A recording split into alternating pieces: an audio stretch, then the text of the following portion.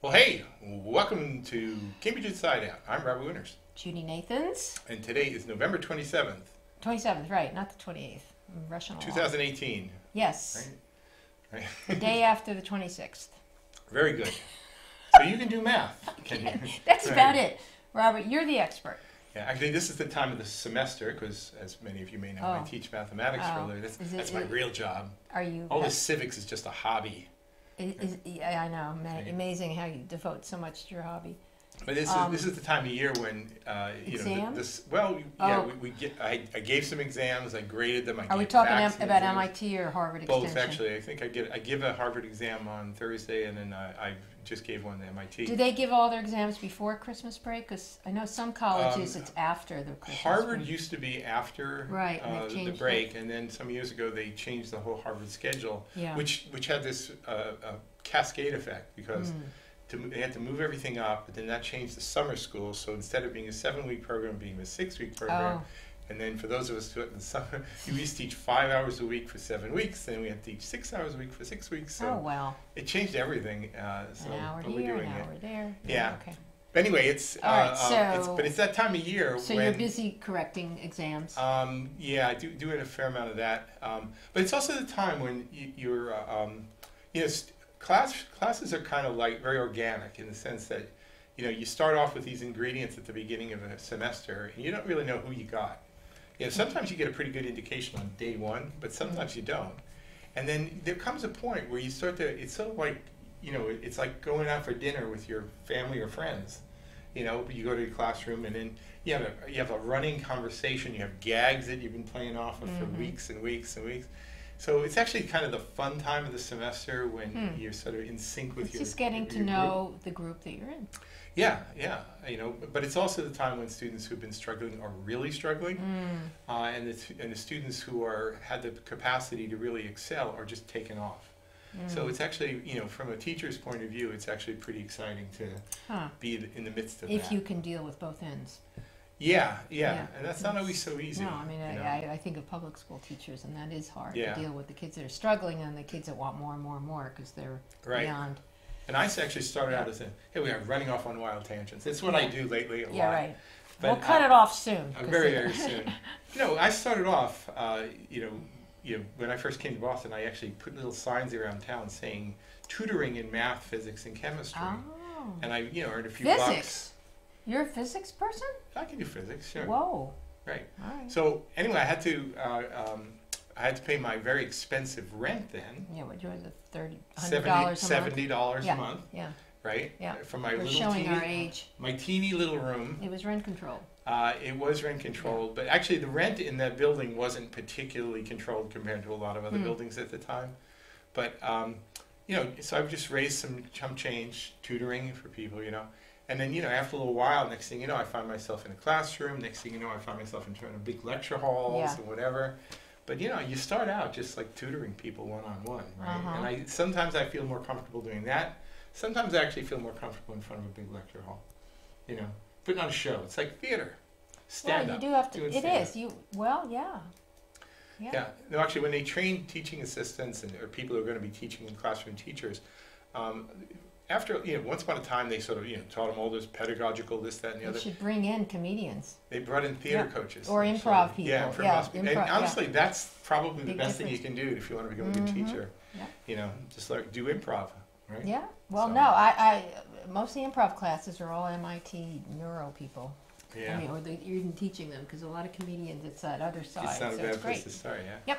So anyway, back to the civic world. Okay, Civic and yeah. political world. Slow doings. I had a lot of meetings this week, but slow doings because of Thanksgiving holidays. So Yeah, I think very short meeting last night. I was watching. I said, "Wait a minute, over already? It's Like over. 2 policies? 70 minutes. It was it. I know. I Yeah. do want to ask you about one thing. Did you watch? Were you there? I was there, yeah. I couldn't see you in the audience. I was hiding. Because I do No, it watch wasn't it really at home. What was the charter write-it about application for was it a curb cut? I knew it was about trees, but something a 5-year-old. What was that There about? was an That was the only application for a application? curb cut for Right. a place I think on Whittier Street. or Exactly, thereabouts. and I guess And Quentin Zondervan went to go look at it. right, but this is one of those funny things. So this is a situation where somebody's just wants to either put in or move a curb cut, whatever. But a tree's in the way, But right? there had been a tree in the way, so the tree was taken down. Now, was the tree taken down very recently or Apparently unclear? a while ago, no? Maybe so. But it's a city tree, though. Bordered on private property? I think I think Councillor or Vice Mayor Devereaux pointed out that there was a tree that was in front of the house that would have been city tree, but there's also one that was in the background, in the backyard or side yard that didn't seem no longer to be there. And listen, this is all well and good. If moving a curb or installing a curb cut means taking down a city tree, I think there's a valid argument you can make whether you should say that's good or bad. Right. But well, they do need some kind of permit for a city tree, right? Right. But this struck me as sort of almost like a little opportunistic to sort of say, well, we're really interested in the canopy, so let's use this person's application for a curb cut to sort of bring up why the larger we need this issue new about ordinance about trees on private property. Right, about regulating whether you can or cannot remove trees on private property. By the way, just to run off on another wild tangent, right? This morning, when I was forced to go up on my flat roof in Cambridge to clear a plugged up roof drain, plugged up by leaves of a tree. I tell you, if I had a chainsaw this morning, boy, I would have taken every tree down. Because how do you clean those gutters or what? These weren't gutters. Mine's a flat roof. So what happens it's just up on the roof? Leaves gather, sticks and twigs from trees gather, and whatever. And it's a maintenance thing. You got to pick it up. But sometimes you don't really know you have a problem until the next thing you know, water's raining down in through some of these living rooms. Oh wow! And so anyway, we love our trees, don't we? But the thing is there are some potential issues here too, and homeowners have to kind of maintain their property. I have to take some branches off now because they're overhanging my roof. Right. But it's. Anyway, tread gently into the realm of private property. I think there is a meeting on the first meeting of the in January. No. There's some. Isn't it this week? Urban. Maybe there's something about a preliminary thing. The scan that they did of the city. Yes. But I think they're also maybe in the beginning of the new year they're already sort of talking about possible language for implementing some kind of restrictions on. But is it through this urban tree task force though? Isn't it all now delegated to them? I hope so, because that's kind of the right. That's what you should look. Just Google that. I think there are some meetings coming up, but you could look at the city website for that. Yeah. Anyway, so that was one item on our very short agenda. Yeah, that was the only almost. Well, I mean, it was wonderfully short. There were 2 items on the city manager's agenda, and then 3 city councilors. That's it. Yeah, right. And one of them was just a procedural one, like, please videotape the following meeting. Right. Yes. Yeah. Yes. One of the orders on the city manager agenda was for an additional sum of money, $3 million. Is this for the Bigelow? Yeah. So the thing is, couple of years ago, I can't remember exactly when, the city did a friendly eminent domain taking of the old Chamber of Commerce building. Which they were willing to give to the city or sell to the city. Yes. I seem to remember $831,000. Yeah, I hope I'm not screwing up the addresses here a little bit because it's 8 something. Because there's actually several buildings in play here as part of the master plan. Wait, but I thought just the Chamber of Commerce building we're talking about. I think this is the Chamber of Commerce building. But the thing is that 831, I think. But it's like it's like one of those three-way trades in baseball. Oh.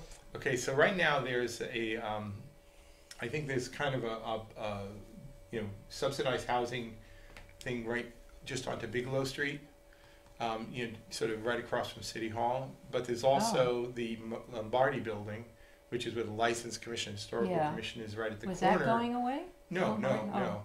And then there was the Chamber building, which was a couple of streets up. That's the only one I'm aware of, at the corner of Clinton Street. I didn't know about the one on Bigelow. And then there's City Hall, okay? Yeah. So there are 4 players here.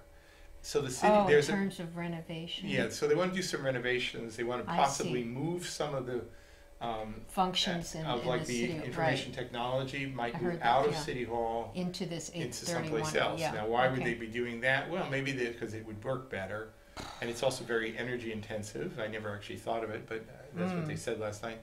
And also, there's this never-ending quest for more space for city councilors. For their aides, for their puppies, for their dogs. Do they have they have a desk? And they would probably need private meeting rooms for their No, but right now, what do they have? When they go to City Hall, do they have a There's- designated desk, or do they share space? They have like an designated open- desks, but they're mostly in their own office. So, but it's a shared office. Well, it's like isn't that the new office, Yeah. infrastructure now, Yeah. open, Right. whatever? In addition, city councils have a contract use of the workspace or work Oh, bar work bar, yes, bar. that's true. over at Yeah. so they So they've sometimes got that's where they stuff. do their Mhm. meetings. Yeah, but I'm sure they want to have it all in house and whatever, right? What about at home? I gotta say, and again, A lot of this stuff's done by email. I'm not trying to Yeah. put this as a blanket endorsement or anything, yeah. but I do remember a time when all the city councils were in the city council office, right? Yeah. Which is still there, but there ain't no city councilors in it anymore. Wait, isn't it the city clerk and all those people? No, that's down on the first floor. Well, what is in there? But the staff people who staff the city council, and I don't mean the aides, right? Who So do you mean? it was, Sandy Albano was the person who was in charge, but she's retired now. But I thought that's the clerk. Mary Horgan, no, they're on the first floor. But so the thing is okay. that the councilors used to be in there, and very few councilors would be there on typical hours, Right. working hours. Yeah, They because they hold their office hours at places around and- the city, which is good. and yeah. many or most of the city councilors had day jobs. So Some still do. right. So the thing is, why have a dedicated office space That's a good point. when in fact you're at Yeah. work, right? It must be a part-time job. Ideally, it should Right, but let's Right. not even go there. be. All right. Okay. So the thing is, they want more space. So Yeah. the more that they want space, the more you're pushing people out. The IT Okay. people have to get moved out. What about um, the mayor's office? Is that expanded? Because there's like 5 or 6 staff over the last few mayors. Like, where do they all sit? Because that is They a actually full-time job, that's isn't pretty it? palatial. They've got Is it? they've Yeah. got multiple rooms in there. Okay. But and it used to connect to the Ackerman room once upon a time. Oh. Actually, if you opened up there's actually Did they stop there's a that? secret closet you could I open didn't up know and that. you could go. Yeah. Huh. Back when it was called the Walnut Room. I mean, the Ackerman room is not used all the time. Why can't they sit in there? Good, and they do. Okay. Right. But anyway, it's a multiplayer plan here because Okay. in addition So- to the City Hall, then Yeah. there's the Lombardi building Mhm. where Historical Commission is, for example, they're busting out at the The seams. Historical Commission is in the Lombardi building? Yeah, up on the second floor. Oh, I didn't know that. But it's a relatively short building. Now the Yes. question is, could you go up a little on that building? True. And the answer is, sure you could, Yeah, why not? right? Yeah. So maybe the master plan will recommend going up a little That bit makes on that, sense. and then you can house some city functions in that. Meanwhile, these subsidized housing they have over on Bigelow, they're moving that into the old chamber building, so that won't be city offices. But this way, the building on Bigelow would then be available for city offices. We'll be right across the street from City Hall. So as I say, it really is kind of a 4-player deal here. Okay, so. But it ain't cheap. No, it isn't. Well, so Yeah. the 3 million is just to do some improvements, not to do. Right, just some I'm thinking of the next agenda small item. stuff for Yeah. City Hall, but not much. That'll be a bigger one. Yeah. But the thing is, the eminent domain taking of the Bigelow Street building. Which one is Not that? Bigelow, excuse me, the one at Clinton, 831 Mass Ave. Yeah, but where's That the costs 3 money. Bigelow Streets? That's on the It's side. the They very took f- over. it's That the- was given it's to the them. very first residential. That wasn't building. eminent domain. No, the city has had it for. Oh, I they don't own. Okay, I didn't know whether that. it's All Cambridge right. Housing Authority or whoever operates it, but 3 Bigelow. that's available. That's not yeah. the one. What's the street where Life Alive is? That's That's Inman. Inman. Never mind. Yeah, Okay. it's Inman, Yeah, Bigelow, yeah. Clinton, Okay. Lee. Right. All Yeah. right. So- So the second agenda item was also $3 million, but Dennis Carlone. That was brought for up- firehouses. I Which know, I but- was really glad to see it. Right, but he brought up a really interesting point, which I remember because he said, because it says design and reconstruction. He said, isn't it going to cost more than $3 million? It can cost a And he- lot like more. 25 million. Yeah. So I'm glad that point was made because Yeah. that is a little misleading. Right. So, Yeah. so the thing is, I didn't realize how old and unattended most of the fire stations in the city really Well, are. Denise Simmons gave credit to Yeah. Councillor Mallon It for was really bringing been all on the this case. up. Yeah. She's totally hot to trot for this. Yes. So I think Hot to trot. the That's most. a bad analogy. You know, Anyway, whatever, okay. Right. She's on the case. All right. There we go. No metaphors. But the thing is that I think the most recent fire station built was like at least 25 years old or maybe longer. Which is the newest one? And that we then have, do you know? the next newest one is something like 85 years Oh old my or something goodness. like that. Right. And you know, they need a lot of upgrades, and I think everybody kind of knows it. But it's been one of those cans that have been just kicked down the road. And for then some the issue years. also of East Cambridge, because they used to have a small one, and that's now a hotel. And what is Right, serving Kendall Kendall Square. Square? Yeah, Yeah. The old Kendall Square fire station Yeah. is now the Kendall. Right, it's a hotel. So Yeah. so now it's serviced by, I guess, the one right down here on Lafayette, and also Inman Square, and there's a Yeah. third one that it's serviced by. Yeah, I mean, there's probably some not that ideal, far. Yeah. optimal plan where you can put fire Right. stations, but Right. even if you temporarily take one out of service, there's enough coverage that you can kind of double up and Well, that was brought up. take They care said of if you're things. doing some rehab of one, what happens to this? Do they operate while you're doing the rehab, or do they? And I think, am I getting that right? And I think they said it would Yeah, just the other be ones taken over. would do by, it. Yeah, I mean, some are more taxing than others. I think the main fire station of it, where Broadway meets Cambridge Street, Is by that the Harvard. main? Is that the main one? Yeah, that's headquarters. Oh, Yeah, it's the also one where. where it's in the middle of everything. Yeah, that's also, I believe, unless things have changed, where the emergency communications were all housed upstairs in that building. Oh. I don't know if it still is, but that's Interesting. how it was. Huh.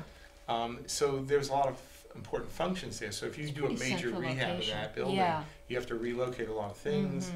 So, you know, it's not a small matter. No. But, you know, the city's been, you know, I mean, I often would credit Bob Healy for being the person who started the city down the road toward rehabbing city properties that had been long neglected. Yeah.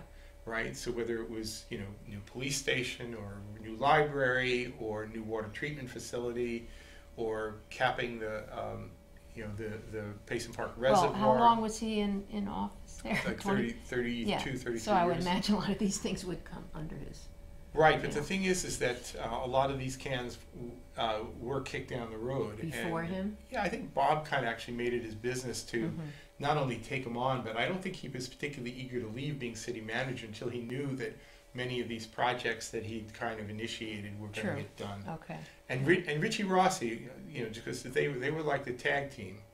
Richie also, he would be sort of like the clerk of the works. He would kind of ride herd on a lot of the projects as well. So they kind of worked together. I mean, Bob was not a people person who sort of would interact Yeah. with the public on Kind things. of like a Bill Belichick. Right. Richie was great for that, you know. Yeah. So the two of them, whether it's Bob initiating things, making sure the finances work, and Richie carrying things through and dealing with the more public relations part of things, that was a really great team, you know. And it's kind of nice to see with Louis DePasquale in there that the Right. the Because tradition he was is around for a long preserved. time too, so he knows Oh, a yeah. lot of Oh, these yeah, projects. Yeah, and he comes from a finance point of view, and honestly, the best people to really be thinking Yeah. these things through long-term planning Are wise people that are know people the who budget. work in in the money. financing. Yeah, What does oh, it yeah. cost? Right. Yeah. So anyway, so those are some of the main things that were going down at the meeting. One thing that I, you know, was something I found a little bit curious was, Oh, the urban agriculture. yeah, on urban agriculture, Yeah. urban And that was farming. brought up. It's like, why is this? I mean, people grow vegetables Yeah, without yeah. any kind of guidance, you know, You know, other than beekeeping and pigs, I right, guess. right. So the thing is Yeah. that so there was an initiative on urban agriculture some years ago. Mm. I'm trying to remember who were the sort of the main sparks to make that happen. I think Councillor Chung was sort of big on Wasn't it. it and not I can't Madison? say hot Just- to trot on it anymore. Yeah, but- no. That So- was just to deal with Right. fire. Fire, not just a Right. female. No. I don't know. Whatever. That was I'm not my bad. intention. Go ahead. But the thing is that so that there was some initiative to make some of those things happen. Was it and spurred by the beekeeping thing, or was I it think it before was- that? Or there pigs? were pig- particular people who Yeah. lobbied and said, well, you know, we really want to be able to keep bees. We want to do this. So Oh, some chickens. councillors- That's true. yeah, Right, so some councillors sort of took it on. And it got farmed out, pardon the phrase. But hey, if you think my puns are bad, you should have listened to Vice Mayor Deborah last Oh night. yeah, apparently she was. But really she was winging good, it. Yeah, actually. Yeah. And, you know, she says, why is this dying on the vine? Yeah. You know? Right. Yeah. But anyway, it did get literally farmed out to the Yeah. community development department to put things together. And I think Ellen Kakinda was the person who Oh, was and sort everyone gave her of the staff praises. person. But then yeah, she left. Yeah. off to Seattle, and you know, and Jan also brought up something last night. Well, whatever happened to the outdoor lighting proposal? That was a Oh. big task force for that as Then well. she had another metaphor for that. I forget what it Right, was. you know. Yeah. So for Lights that out, one, lights out on that one. lights out on that one. right? And you know, people are saying like, is this because community development is overworked? Is this some sort of negligence? I think all of the above. Is this because there was some ticklish zoning issues and complexity? You know, part of it, I'm going to suggest, is that the person who was riding herd, there's another one, right? The person who was doing this, we're going to bring back urban cattle farming, right? Cambridge Common, you know, I'm going to have a few head of steer out there. Yeah. All right. So who was heading that? All right. So that was Ellen Ellen, Kinda, right? And she left and great. sort of gets the ball dropped. Yeah. Maybe a little. But Chris Basler was the person who was riding herd on the outdoor lighting, and he moved to Delaware. There you go. And you know, sometimes it's as simple as the fact that the person who was the main person, the point person, moved or left the job. Yeah, and who was very involved in it. And maybe the work's passed on, but not with the same urgency. But maybe the way they passed the football in community development needs a little work. Okay. I think that's probably a speculation. But wasn't the lighting thing really at the ordinance stage, or did it have to go back for tweaking? Lighting, and that's where it stayed? This began as what they call the Teague petition, one of several Teague petitions. Oh, right, Charles. You know, who wanted to change the zoning to address outdoor lighting. And I thought that was kind of also, I think it was sort of wrong-headed. Which I think other people thought that too. Yeah, the planning board did and agreed. So they made a task force, the intention being to create a municipal ordinance, which is different than the zoning ordinance, basically to regulate all outdoor lighting. So if you did it by zoning, the only lighting that would be affected would be new construction. So any existing lighting would be grandfathered in, right? So the idea, if you did it with a municipal lighting, it would basically just be an ordinance. Now there'd be a phase-in period, maybe 3 to 5 years or something, but then eventually everybody would have to get on board. And you know, also, honestly, regulating lighting. I mean, seriously, what does this have to do with density, with zoning? You know? Yeah. No, I have there's a separate issue. Yeah, actually. Well, it's like the surveillance stuff too. Since I'm the king of wild tangents, I'll just say, you know, on See-Click Fix, Commonwealth Connects, somebody was really getting all worked up about the fact that there were a couple of little, very, very small signs, like neon type signs that were in a few places that said ATM machine here or something, right? But it was very small, but it was intermittent, right? And I thought, what's the problem? Wait, was it on the machine? No, it was in the window. Right. Okay. Now, technically, the Cambridge zoning ordinance has a regulation of outdoor signage. Sign ordinance that basically prohibits a lot of things that, in this day and age, I mean, it dates back 20-some years. It seems like it has to be updated. I think maybe it does need some updating. Yeah. So, for example, can anybody really seriously make a case that having a very modest ATM little thing that flashed, that's a real especially serious if you're looking problem? For an ATM, it's helpful. And I could have this wrong, but you may remember the Harvard Square kiosk used to have like this rolling news scroll across the top. People didn't like that? I don't know if they did or didn't like it, but I could be misreading the ordinance. So sue me if I did. Well, but we won't sue you. But the thing is the way my first reading it looked at, that wouldn't be legal today. So I'm thinking, now normally when people are doing zoning ordinance these days, because they want to up zone or they want to down zone or they want to regulate this or tell you can't cut down a tree or whatever. But maybe we need to start a little movement toward zoning tweaks, like a little zoning petition that says, could we just change this so it's okay to have a neon sign? Or so is it okay? If it does come under the Robinson Or zoning, for example, my own personal choice would be to allow certain zones like Central Square to have an allowance for a little bit more gaudy lighting, because I think it would kind of be a pretty good match for the place, and as rather long than as it's not psychedelic and flashing all the time. Yeah. Psychedelic. No. Right. No, I mean, we're not talking about something like wildly distracting or like, airplanes are going to call in and saying, wait, I think we tried to land. It turned out it was Central Square. You think some people don't like the Christmas lights out there? Or no, they're not. To me, they're actually they're there is an exemption for those lights, for holiday lights, so holiday they actually had to lighting, get an exemption. temporary. Yeah. No, it's an exemption. It's written into the law, so you can put them up. You don't have to get a special permit or anything. Good. But only because they're not meant to be permanent, right? Anyway, I just think there are a lot of little things. If you were to do a complete read of the Cambridge zoning ordinance, you'd find a lot of clauses that may have made sense 25 years ago, or maybe not.